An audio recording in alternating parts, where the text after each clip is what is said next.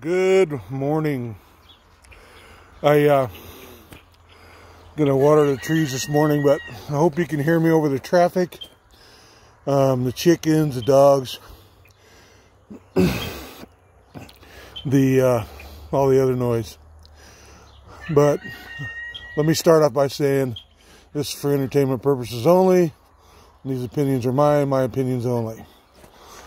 So I was getting ready to water the trees this morning, fruit trees, and I got to thinking about this bug going around, you know, and I said, and I read an article in Forbes, whatever, online newspaper, about in New York City, 66% of the people that got the bug are, damn hose, sorry. 66% of the people who got the bug got it by remaining sequestered, meaning inside their building, wherever they live.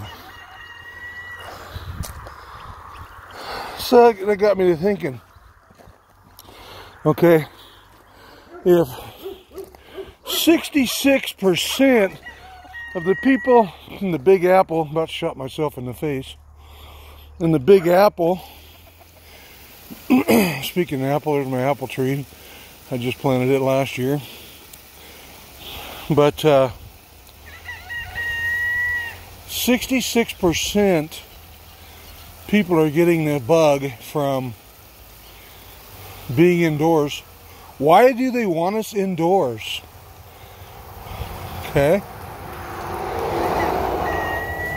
Would you think that they want us to get sick? So that maybe they can come in with their vaccine and their chip or whatever they're going to do? Sounds kind of odd to me. People in New York City better start questioning their mayor. Better start questioning your governor. You know, because when I was born at a young age, I decided I was going to live my life, not exist. People that stay cooped up all the time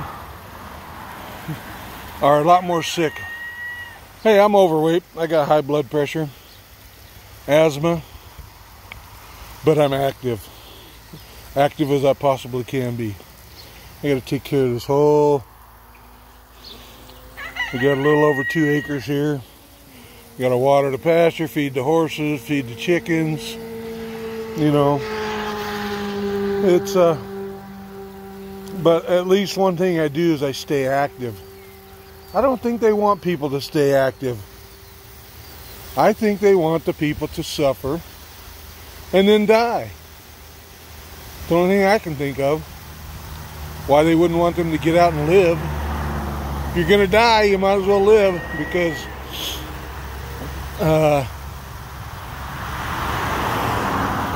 if you have never lived life, you've never lived. Well, anyway, I just thought that was kind of odd that, you know, all the people getting sick are the ones inside. Think about it. My wife's been out and about. Not as much as me, but she has a lot more health problems. She has an autoimmune disease. Real bad asthma. She has 65% lung capacity. But she still goes out and does, and she hasn't gotten sick yet either. So she even had the antibody test and didn't have it, hadn't even been sick. So, you know, my theory, now this is my opinion only, on these meat packers getting it, COVID is natural, the bug, because you can't say that word, because it's a bad word. My apricot tree, it's about 5 years old. Someday I'll get some fruit off of it. But COVID is natural in animals. Okay? And there's only one way for it to be transparent to human, and that's if it's been engineered. See? Bioengineered. So, you know, you can sit there and believe what Dr. Fauci says or whoever, but I would go and listen to Dr. Buttar or Dr. Shavi, a very, very smart gentleman. It's also kind of funny that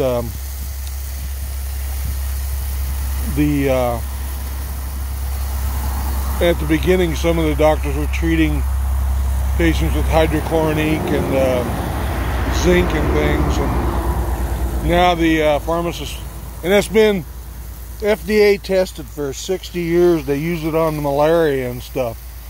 Okay, so all of a sudden the pharmacists won't sell it to the doctors. Now, if that's not a red flag, I don't know what a red flag is, because that's crazy that they won't even sell it, prescribe it anymore because the doctors want it. And these are doctors who have been practicing for 30 years. That they go to the clinic, they won't take care of them, so they send them home. Well, then they start calling around to other doctors. Well, yeah, come on down. Well, this one doctor, I can't remember her name, she's been doing medicine for 30 years, starts treating them with this hydrochloronique. And they start recovering within 48 hours. But no, that's not good enough. That doesn't fit our agenda of a vaccine with a microchip in it. So, you know, you need to start questioning your legislators. The guys you're voting for this fall, you need to start questioning these people. Tell them what the hell is going on. My apple tree, I planted it last year. I wasn't watering them good enough this year, and they started wilting a little bit on me. Got a little hot too fast. Not a lot of rain this spring. But anyway, start questioning. Question authority. Don't take it for what they say. I wouldn't even take it for face value. Just because one doctor, Dr. Evil,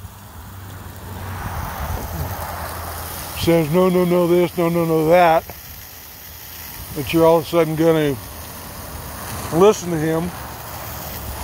And the funny thing about it is, people think the mainstream media is fake. But where are they getting their information now? Because they're scared. They're getting it from mainstream media. Mainstream media has hyped this stuff so much. It's crazy. The numbers are getting twisted around and all sorts of crap.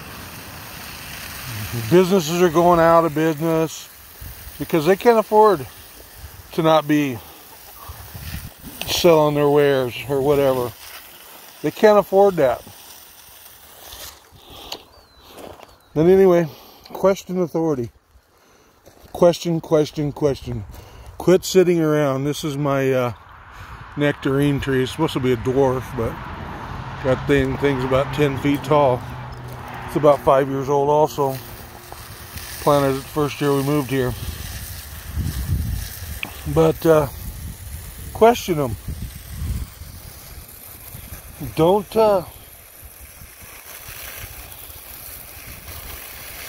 take it at face value.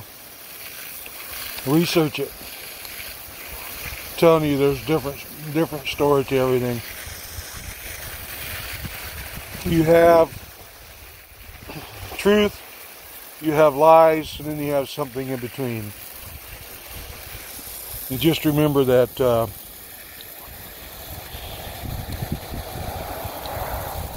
dangerous freedom is better than peaceful slavery. Hey, Sergeant Prepper out. We shall talk at you next time.